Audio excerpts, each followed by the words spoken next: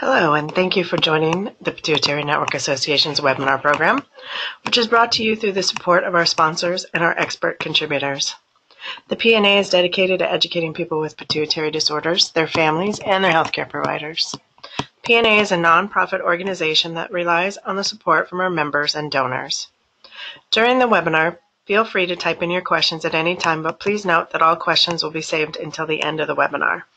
We have allotted time to answer as many questions as possible. Today's webinar, Hypophysitis, Old Story with a New Twist, is being presented by Dr. Luma Ghalib. Dr. Ghalib is an esteemed endocrinologist at The Ohio State University. Dr. Ghalib attended medical school at Baghdad University and completed a residency in internal medicine at Medical City Teaching Hospital in Baghdad. She then moved with her husband to New Zealand, where she did her initial training at Auckland Healthcare. She did a second residency in internal medicine at the Medical College of Ohio. Dr. Ghalib finished her endocrinology fellowship training in Chicago Medical School, Rosamund Franklin University. Dr. Ghalib joined the Ohio State University in 2013. She's been working closely with the neurosurgery and the ENT team to create the state-of-the-art skull base and pituitary clinic. Dr. Ghalib is a board certified by the American Board of Internal Medicine and the Endocrinology Board. She is currently an assistant professor in the Division of Endocrinology, Diabetes and Metabolism at The Ohio State University. Dr. Ghalib has been awarded with the William L. Heinrich Resident Research Award and Preceptor Recognition from the Medical College of Ohio. She also received the Arnold P. Gold Foundation Award as an Outstanding Resident Role Model. Dr. Ghalib has presented numerous CME courses, poster presentations, and has been involved in numerous lectures nationally and internationally. In addition, Dr. Ghalib is a member of the Endocrine Society, the American Association of Clinical Endocrinology, the Pituitary Society, and the Pituitary Network Association. Dr. Ghalib, thank you so much for your involvement with PNA's webinar program. There's going to be a brief delay as we change presenters.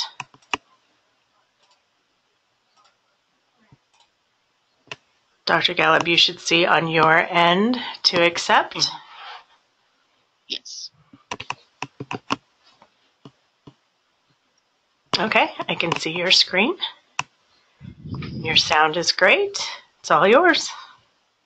Excellent. Well, thank you for this kind presentation. I would like today to talk about something that we haven't talked about in a while. I do attend a lot of the PNA webinars, and I really enjoy the wide variety of presentation that we do on this amazing network. So I thought about doing something different, something called hypophysitis, just because there's new information coming out about this peculiar condition, and I just want to share it with you. I am a big believer in knowledge is power, regardless if you are a physician, if you are a patient, if you're a family member, if you know about pituitary or don't know a lot about pituitary. It's always good to learn new things, and we are all learning new things with the hypophysitis.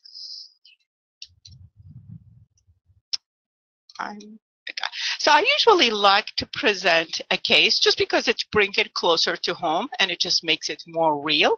And then I will move on to talk about clinical presentation and the objective and all that. So this is a person I've met in the clinic.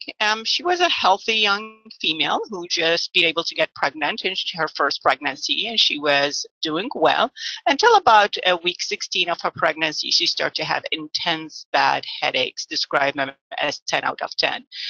She ended up seeing neurology, a headache specialist, and she was started on different medication, whatever they can use during pregnancy to help with the pain. Because the headache continued to get worse, they finally ended up doing a pituitary, actually a brain MRI. And this is the MRI, and that's the sagittal view. And the contrast was not used during that study because of the pregnancy. So I tried to highlight where the red circle is where the pituitary is. And people who see a lot of MRIs, this pituitary gland is enlarged. And the green line is I tried to put on top of where the optic chiasm is, where the eye nerves are run on top of the pituitary. And due to that finding that the pituitary close to the optic nerve, she was referred to a neuro-ophthalmologist where they did a visual field exam. And at that time, there was no visual defect. And the plan was to try to start her on steroid to buy some time until she have her baby. But then on a few weeks follow-up, she had a repeat visual field testing, which showed now a new compression symptoms with a visual field defect. So she was referred urgently to neurosurgery, and that's when we got to see her. She had a semi-urgent surgery to decompress the pituitary gland and to help prevent further visual changes. So she finally was diagnosed with a confirmed diagnosis of hypophysitis. So what is hypophysitis? So what I'm going to talk today is what is the definition of hypophysitis? What are the different types of hypophysitis? When would we suspect it, and how do we confirm it? And then I'm going to talk about different treatment options. Should we do medical therapy? When should we consider surgery? What else is available? And then at the end of the talk, I'll be more concentrating on the new type of the hypophysitis, and I guess that is the new twist. And what do we know about it so far? So hypophysitis is a condition when then the pituitary gland is inflamed and typically is infiltrated by immune cells, causing enlargement of the pituitary gland, a lot of time impairment of the function. Hypophysitis in general is uncommon, and that's why we don't hear a lot about it. And it can represent a different types all lumped together under the big umbrella of hypophysitis. So trying to know how the progression of this disease, it was first reported in the 60s, and it's not common. It's 1 in 8 million. It's considered one of the few indications for pituitary surgery, less than 1% of the cases that end up having surgery. In general, women are more common than men to have hypophysitis, and typically in the 4th decade. And it shows special selection for females around pregnancy type and after they have their babies. How do they present? It depends on what's going on, but typically because of the enlarging, inflamed pituitary gland, usually people have bad headaches. They can have nauseous feeling and sometimes even vomiting. And a lot of the symptoms is related to the decreased pituitary function, depending on which one it is. And then we'll go into details about how do they, like what each hormone can present like. And at times the symptoms can be related to this condition we call diabetes insipidus, when the person have problem concentrating the urine and they have urinary symptoms. What causes hypophysitis? Really, we really don't know. But we think it's related something to the immune system when there's immune cells infiltrate the pituitary gland, causing the swelling and the enlargement and all the consequences of having the inflammation. We think it's related to the immune system because there are inflammatory cells in the pituitary on pathology, and because it can happen sometimes around pregnancy and mainly postpartum when the immune system can change a bit around the pregnancy. What types of hypophysitis? Now this is get a bit technical, but we just have to understand like hypophysitis, although we all call them the same, they're really not exactly the same. When a person just say hypophysitis just by itself, most probably they're referring to the lymphocytic hypophysitis, which is the most common cause of hypophysitis, and that's the one that's the case that I presented, and that's the typical one that's associated around pregnancy and immune inflammation, where mainly the immune cells are lymphocytes that infiltrating the pituitary gland. Sometimes other immune cells can cause the inflammation. It depends on which one. Either can be granulomatous hypophysitis when there is more macrophages and giant cells that's infiltrating the pituitary gland, or xanthomatous or IgG-related more plasmocytes infiltrating the pituitary gland, which is there's some case reports, mainly in the Japanese literature, showing cases of IgG hypophysitis or necrotizing, which more like there are a lot of necrosis involving the pituitary gland. So this is how the pituitary gland look like under the microscope in different types of hypophysitis after they remove some of the pituitary and see what type of cells infiltrating that gland causing the swelling. Now, if we look into the anatomy, meaning which part of the pituitary get involved with that swelling, it can be mainly the interior part, and that's what we call adenohypophysitis, that get inflamed, or it can be mainly the posterior pituitary with the infundibulum, the stalk get inflamed, and that's what's called infundibular neurohypophysitis, or most commonly the whole gland is enlarged, and that's what term panhypophysitis. Both types are inflamed and swollen, and the whole gland is enlarged. So this is structurally, you can divide the hypophysitis, which one is involved. Now, people who like tables, this is for you. Just people are different learners. Some like pictures, some like tables. But this is a very busy slide. But what I'd like to highlight, that depend on what part of the pituitary gland is involved, you can expect the presentation can be slightly different. If the interior pituitary is enlarged, so people have more headache, can go suprasellar extension, causing vision problems, and can cause hypopituitarism with the adrenal involvement or other hormones.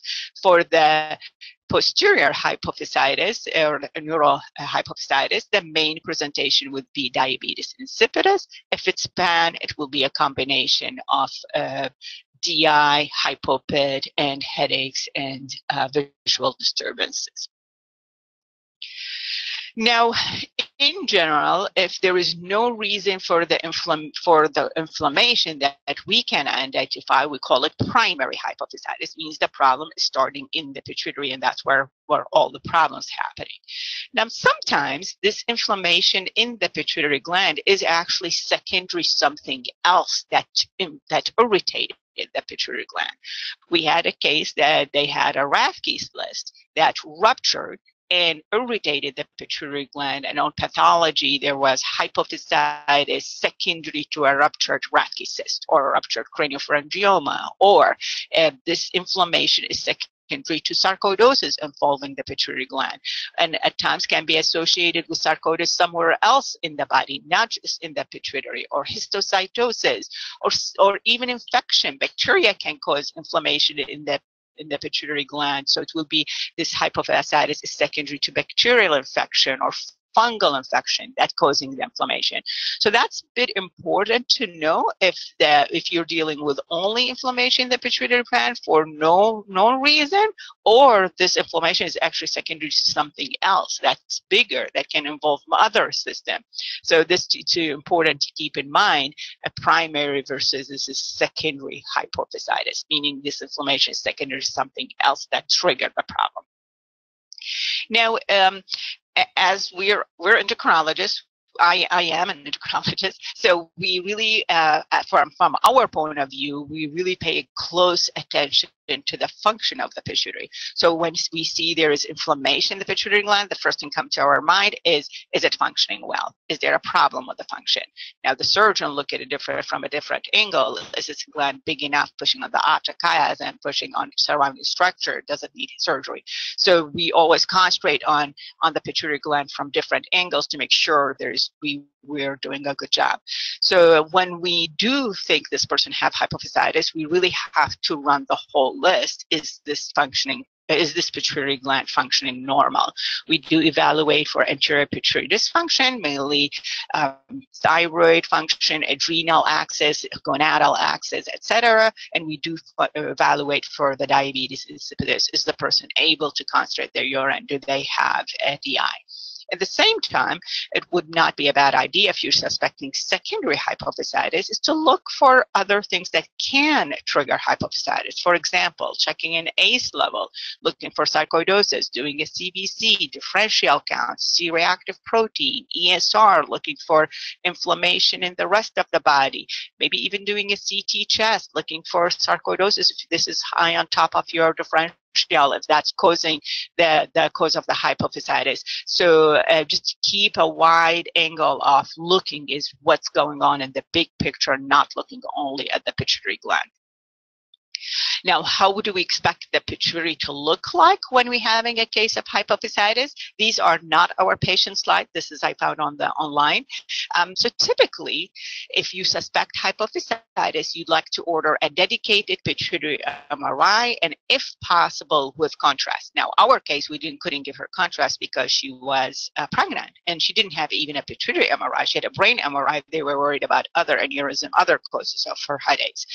So, but typical case, if with contrast, you see the whole gland pick up the contrast with intense homogeneous, means the whole gland light up with the gadolinium. And now if you look at the coronal section, they talk about a pear shape, like the whole gland is enlarged, and the stalk typically enlarged too with the gland, especially if they're having the panhypophysitis or the one that's involving the pituitary stalk. Now, how do we treat it? Once we think this is hypophysitis, most of the cases is actually diagnosed clinically. If you have enough clinical data and the picture is supportive of hypophysitis, typically you don't go and biopsy every pituitary gland to confirm this is hypophysitis. Most of the time it's treated with steroid. The concept is trying to decrease the swelling and the inflammation, check the hormonal function, replace what's deficient, and if there is DI, correct the DI. So that's medical treatment. When would we consider surgery? It's just like our patient. If a person have bad mass effect, pushing on the optic chiasm, having visual problems, if the headaches are severe, intractable, not able to control with medical therapy, then you consider decompression surgical. Or if you're really not sure of the diagnosis, you're worried about histiocytosis, sarcoidosis, and there's no other site that you can biopsy that's easier to biopsy, then maybe surgery can be a useful tool to confirm your suspicion and confirm your diagnosis. And then keep in mind, medical therapy is, although it's effective, there are a lot of cases of free relapse once the steroid doses are weaned down. To keep that in mind, it's not going to be an easy 1 week steroid and you stop and everything is perfect and the swelling is gone. What happens if each time you wean down the steroid, there's recurrence and the headaches is back and the swelling is back? There have been case reports of using other immunosuppressants like methotrexate, azathioprine, Cytoxan. Remember, these are case reports, so it's hard to, there's no big multi-center studies to show the efficacy of these medication. There are a few case reports. University of Virginia reported a case of using radiation therapy of repeat hypophysitis, and we really had a successful case. She had medical therapy, she had surgery, and she having recurrence of her headache, recurrence of the swelling of the pituitary gland, and we did give her, we did use fractionated radiation therapy, and she did much better, and the swelling has gone down, and she's on maintenance replacement therapy. Now let's go back to our case. So what happened to her? So after the decompression, her vision changes has improved significantly. The pathology did show significant infiltrate of numerous cells of small lymphocytes, and it was suggestive of lymphocytic hypophysitis rather than a pituitary adenoma. She was put on steroid. Unfortunately, she did develop gestational diabetes from the high-dose steroids. She did have her baby a few weeks later with a C-section with a healthy baby. The gestational diabetes resolved after the baby was born, but she's continued on reasonably high dose of prednisone. Evaluation of her pituitary, rest of her pituitary function, she did have central hypothyroidism and has been started on thyroid replacement. She did not have other hypopituitarism. She's able to breastfeed. She did not have diabetes insipidus, and we are now in the process of weaning down the steroid slowly. And I just saw her yesterday in the clinic, and she just had a repeat MRI.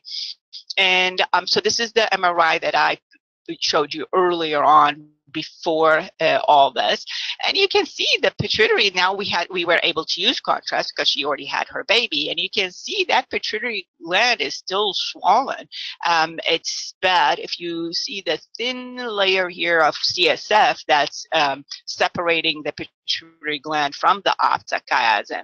So we have to be careful. I do want to wean down the steroid as soon as it's able to, but I don't want to wean too fast, and this pituitary can enlarge again and causing problems. So what should I tell her? Like, what is the outcome? How long the swelling is going to be, and what's the chances of it's gone? What's the chances of her pituitary function recover, and what to expect long term? So this had been looked into, and from the MRI finding, half of the cases do improve and quarter stay stable, and there is a quarter that actually the swelling can progress. Same thing with pituitary hormone deficiencies. About a quarter actually improve and recover. Half stays stable, and about less than a quarter, they may have further worsening of the pituitary function. So this is important to keep in mind. It's not a simple, easy 2-3 week thing, and they don't need follow-up. This may come back. It may cause more MRI changes or pituitary function changes. Long-term outcome. So the initial response to glucocorticoid, to steroid, is amazing. Almost 97% will respond. But once you start weaning down the steroid and take them off the steroid, the recurrence rate is high. It's almost 40%. They may have another episode or relapse of the hypophysitis. And then even after surgery, we had a case, she had a surgery, and the condition came back even after decompression surgery. Now, this is the old story. This is what typically we used to get in medical school. Hypophysitis is not common, but usually have severe headache, more than what you expect and see on the MRI. And typically it's a young female around pregnancy or just had their baby. Now, in the last few years, we start to see a whole different type of hypophysitis. And that's what's the immune checkpoint inhibitor-induced hypophysitis. And that's when I said in the beginning of the presentation, knowledge is power. When you don't know what you're dealing with, it just makes you feel worried and unknown. But that's what my job, I love my job, because you never stop learning. You keep learning new things as things progress, and we start to have more information about things. So I'm just going to present another person I've seen in the clinic. She's been a few years ago, but she was one of the early cases that we started to learn about this new type of hypophysitis. So she's again a 30-year-old female who had a back lesion. She was actually at a different state. She had a back lesion, was biopsied, and was found to have a melanoma, but she had it surgically removed, and there was no evidence of metastasis. She's doing great. She relocated here for a job, and then she reestablished with a new oncologist, and she was just having a routine chest x-ray, and she was found to have bilateral lung nodules. They were biopsied, and they were proven to be melanoma metastasis. So after a long discussion with the oncologist, finally she was started on a new agent, and I will explain what these are, but she was started on a new agent called nivolumab and ipilimumab, and she was part of a study studying these agents for melanoma metastasis.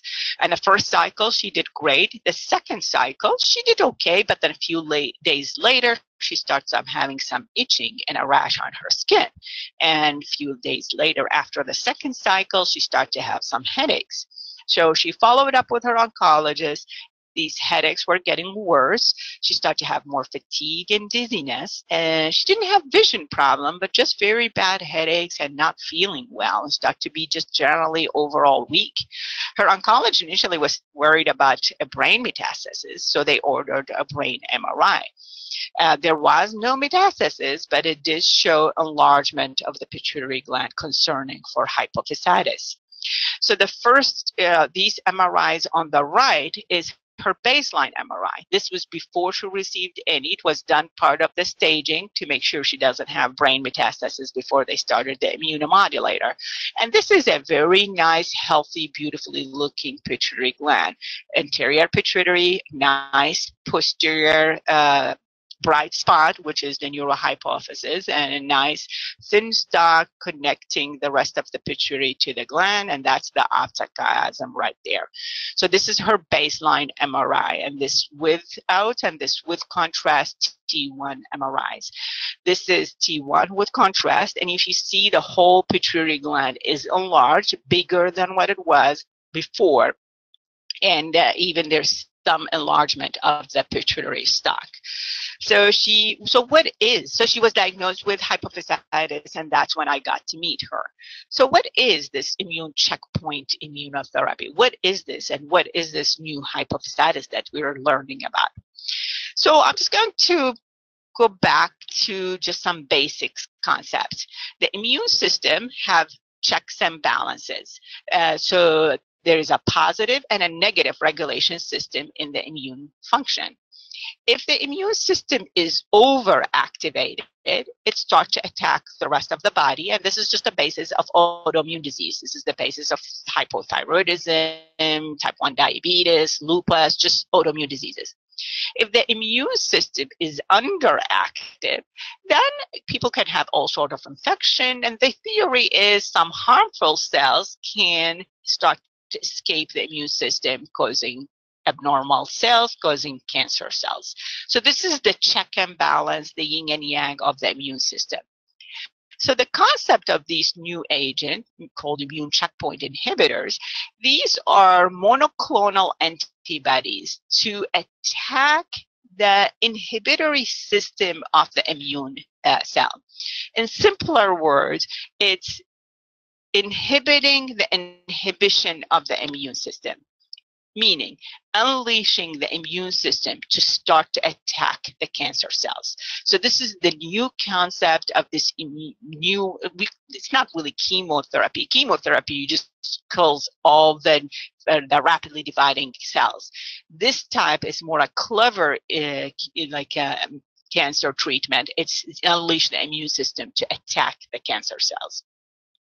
So there are a lot of these immunotherapy, anti-CTLA, anti-program death 1, a program death ligand 1, a monoclonal antibody, and the list is really growing so fast. I cannot keep up with all the agents that are being approved. It is approved for use for metastatic melanoma, renal cell carcinoma, non-small cell lung cancer, head and neck cancer, some urology cancers, lymphomas, even ovarian cancers. Even there's some early studies, breast cancer, colon cancer. Our institute is so big in oncology. There's so many studies going on to treat all sorts of different cancers. But always there is a but. So if you can imagine, the unleashed immune system can be sometimes overactive, if I can say that, and it starts to attack different part of the body, causing immune modulator related adverse event side effects. And if we can think about different systems that the immune system can attack, and these are the same systems that are susceptible to autoimmune diseases anyway. So like the skin can have all sorts of rashes, the GI system, the gastrointestinal system. We've seen cases that have colitis, hepatitis, pancreatitis.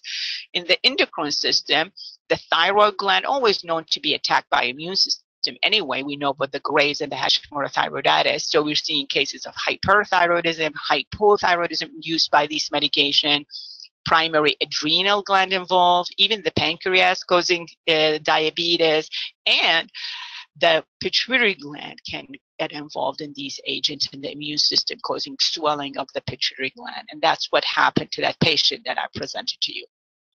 Kidney can get involved, lung, we had a case of pneumonitis, heart, immune system, nervous system, a lot of the systems can be involved with these agents.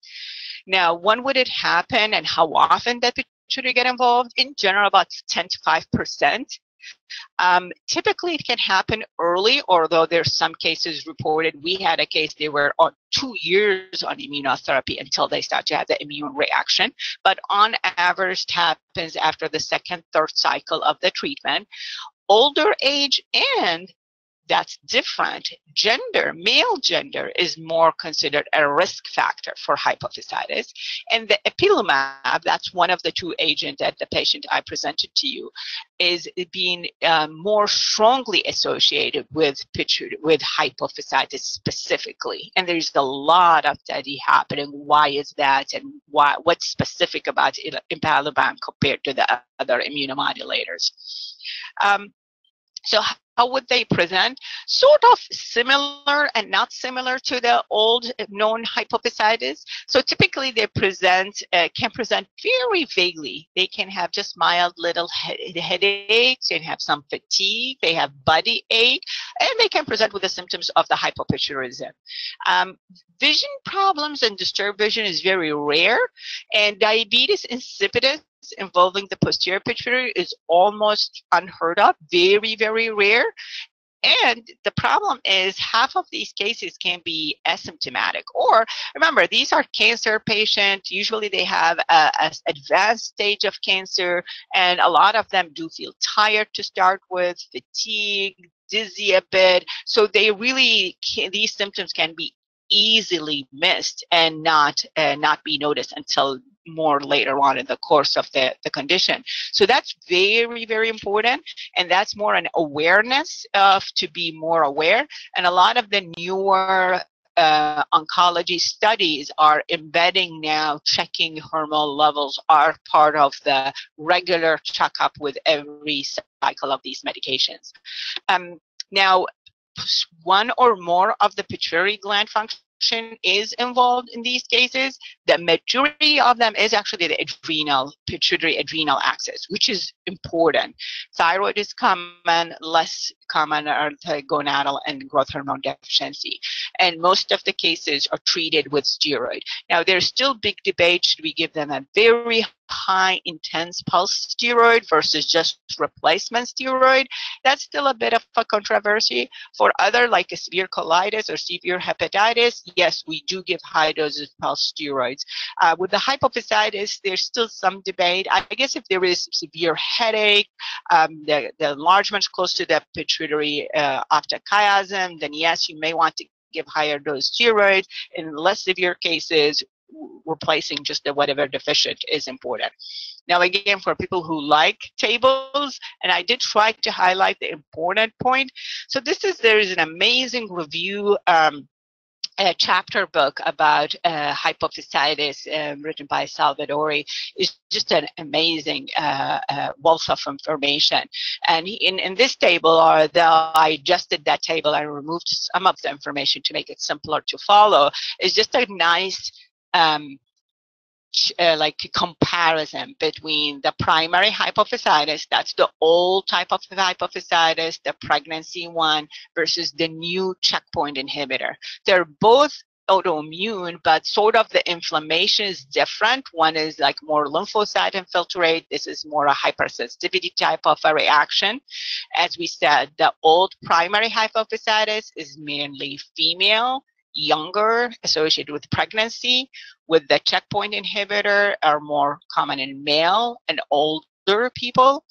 In the old hypophysitis, I keep on calling it old, I guess I have to call it the primary lymphocytic hypophysitis. Headaches are common. Adrenal, about a third of the cases. Diabetes insipidus, about a third of the cases, and typically the pituitary glands enlarge big enough to cause some visual disturbances. In the new immune checkpoint inhibitors, adrenal is on top of the problem, and most of the symptoms they present with lethargy, tiredness, dizziness because of the severe adrenal insufficiency, pituitary adrenal axis involved. Headaches are common, but less visual disturbances, very rare diabetes insipidus. And the same thing with the MRI. Most of the MRI finding is very classic, very obvious, and that's how we diagnose hypophysitis for the primary hypophysitis, while for the checkpoint inhibitor, third of the cases, they may have a normal MRI. I think what happens is the enlargement of the pituitary gland in the MRI, it happened transiently, and within few weeks, that enlargement is gone. So if you don't suspect it early and you don't do your MRI in the beginning, if you do it later on in the course, that swelling in the pituitary could have already happened and resolved before you got your MRI, and you get a perfectly normal MRI. The treatment, we use glucocorticosteroids, and then the outcome is a bit variable. High recurrence rate for the primary hypophysitis.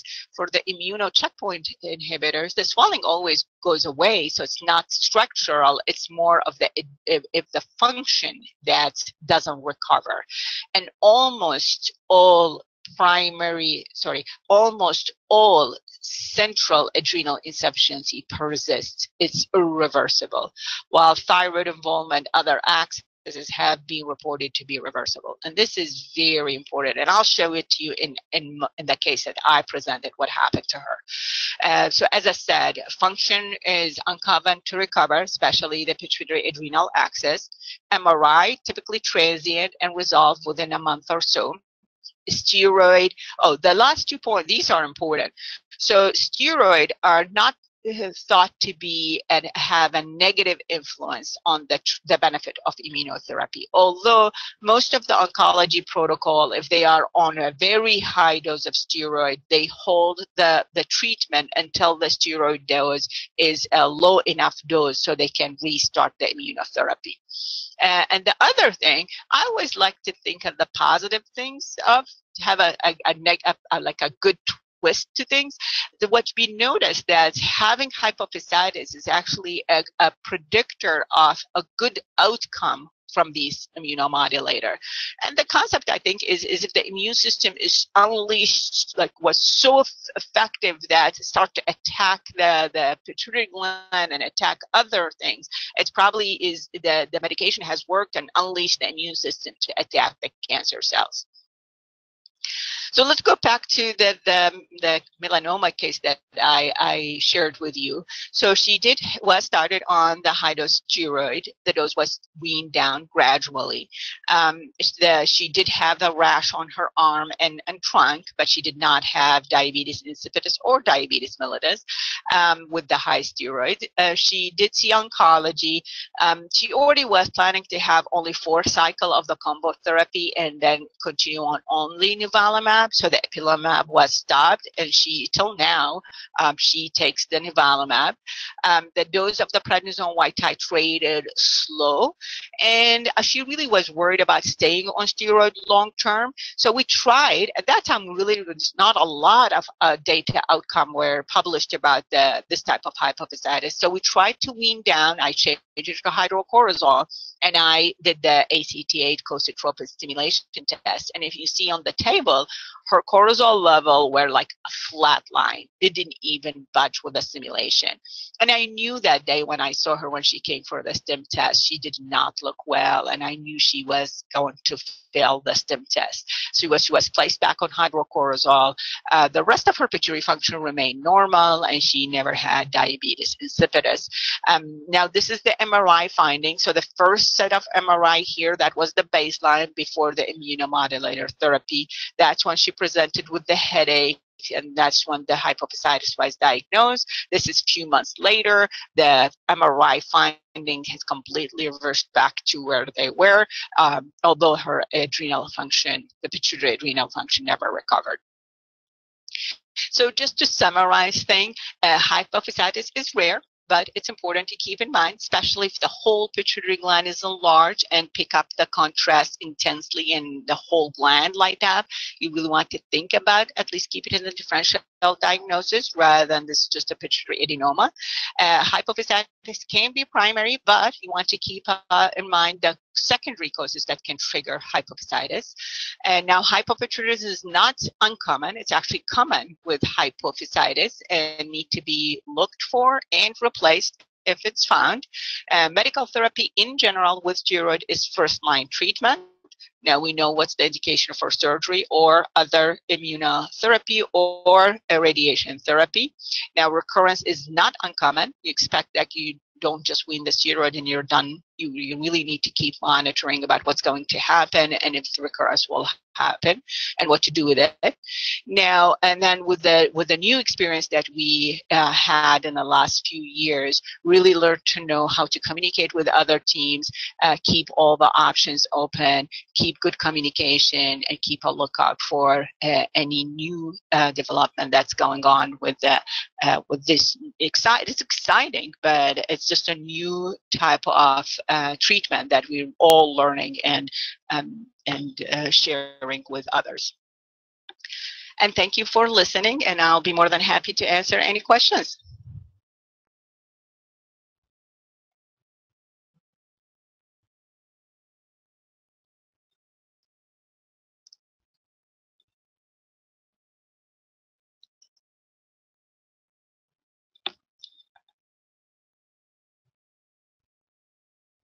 Hello. I'm not sure if I finished too early.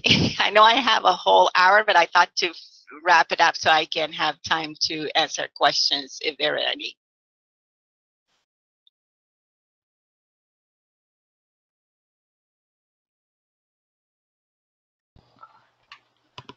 Can you hear me now? Yes, I can. Okay. Sorry about that. I'm not sure what is happening. That's okay. I hope the others can hear us. Yeah, right? Okay. And when you're going through immunotherapy, what are some of the first signs to look for that there may be an issue? Yeah, that's a great question. Just because it can be very vague. As I said, most of the oncology, especially these agents, most of the people who are getting these agents are part of a study. And most of the studies now, they do have thyroid function and at times cortisol levels are embedded within the protocol. So they get labs every 3 or 2 weeks before they get the new chemo cycle. Now, as a person, what to look for mainly is headaches, blurred vision, and this dizziness, lethargy, like very weak, and most of it is because of the low cortisol level. We had people getting admitted to the hospital. They're just so tired, so dizzy, nauseous, hypotensive, and that's how they came to the surface and were diagnosed. Excellent, thank you. If someone has a pituitary tumor and high prolactin level, how often would you repeat MRI? Oh, so this is a whole different question that's not related to the hypophysitis, but that's okay. So it depends.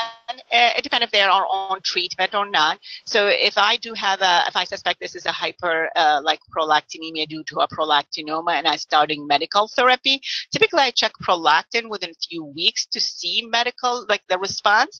And we don't do MRI right away because we know the prolactin level go down first before the MRI changes. So we may not do MRI until 2-3 months. If it's a small prolactinoma and it's not even close to the optochiasm and the prolactin levels are minimally elevated, we treat medically and we don't repeat MRI until 6 or even 12 months after treatment. Okay, thank you. I have combined immune deficiency and received regular infusions of immune globulin. These infusions seem to set off my hypophysitis symptoms. I have autoimmune hypophysitis. Lowering my IgG has increased my infections, whereas increasing it seems to increase the hypophysitis symptoms. Most recently, I was in ICU for an acute adrenal crisis due to the stress of pneumonia, the flu, disseminated zoster. The adrenal crisis was severe and involved hyponatremia and hypokalemia. Can you comment? Yeah, that's a very complex case. So you're like just between like catch-21, and immune system is low, but if you improve the immune system, then it can that can exacerbate the hypophysitis. That's a tricky case. I don't, it's hard. I guess if it's deemed that this person have adrenal insufficiency, then they need to be on steroid long term. They need to really know about the they rule to get a pulse steroid when they have an acute illness in anticipation of an adrenal crisis. So if there have not been officially confirmed to have adrenal insufficiency in between these episodes, I do recommend highly to get a thorough investigation for the pituitary function to see if the pituitary adrenal axis is functional or not, and to look for other deficiency, like, for example, hypothyroidism can worsening hyponatremia and the potassium and all that. So to have a full evaluation of the pituitary function. Thank you. Can elevated complement proteins, CH50 testing, be a symptom or cause of hypophysitis? Not really, not as far as I am aware of. That's more of an immune defect problems causing swelling, and now you're testing my immunology knowledge, which is a bit hard. Yeah, but I'm not aware of complement deficiency is cause or can trigger or associated with hypophysitis. Okay, I'm being told by our endocrinologist that a small pituitary tumor can't affect the vision. I guess it's all dependent on where the tumor is and what the MRI show, because size is not the only criteria. We have like 6, 7 small microadenomas, but if they sit right there supracellular pushing on the optic chiasm, it's rare. Typically macro, the big ones, is closer to the optic chiasm, but we had a case yesterday. He had like almost a 2-centimeter pituitary adenoma, but it's all extending inferiorly down in the sella, and the optic chiasm is perfectly free. So it's where the size matter, but where is the tumor and how close you can actually see the tumor and how close it is to the optic nerve or not. Excellent, thank you. What might be the reason for predominance of ipilimumab? I can't say that word. It's the ipilimumab. Oh, ipilimumab. Yeah. Oh, see, that's easy. Much easier for you to say. Oh, we call it epi. We call it epi for short. What might be the reason for the predominance of epi for checkpoint inhibitor-induced hypophysitis? Should we expect this condition also with other inhibitors? Yeah, that's the million-dollar question. Actually, there's a ton of research now on ipilimumab. It's almost like they stumbled into something. They think that ipilimumab, because remember, it's a monoclonal antibody that attack a specific part for the immune checkpoints that regulate the immune system. And now they're thinking, could that antigen is actually present in the healthy pituitary gland, and is that monoclonal antibody specifically attacking the pituitary gland? And believe it or not, now there are some research looking, could ipilimumab be a treatment for pituitary tumors? Because we know it likes to attack the pituitary gland, and there are a ton of research going on now is why epi selectively hits the pituitary gland, and they think there are some parts of the pituitary gland that the ipilimumab like to attack, and that's the basis of a lot of research. So stay tuned. You may hear more about the epi from it's now not used as much for the cancer patients in general, just because there are other agents that have less toxicity, but the pituitary world has picked up epi and now trying to see why it's attacking the gland, and can we use it to attack, let's say, pituitary adenomas. Wow, interesting. Do you know if a majority of endocrinologists know about this condition and how to diagnose and care for a patient with it? Oh, I hope so. I mean, if the endocrinologist is really interested in pituitary, yes, I guess they should. Yeah, they would know about hypophysitis, although it's rare, but it is a known thing.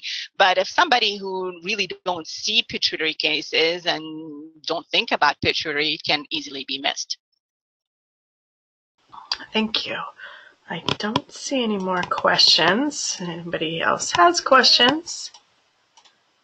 Nothing else coming in right now. This was fascinating, and you're right, it is a topic we haven't covered.